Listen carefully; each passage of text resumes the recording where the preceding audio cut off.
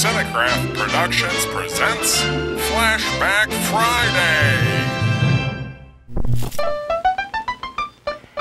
You know, it's surprising the things you can learn in one day back at school. Recently, for instance, I visited a high school science class in this area.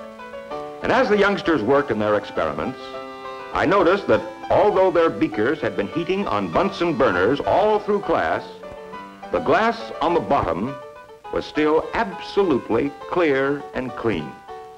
No dirt or smudge marks, no streaks or spots.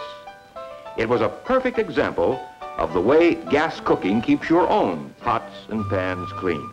The only byproducts you get from burning gas are water vapor and carbon dioxide, two things that are in the air already, and the very same byproducts that result just from breathing.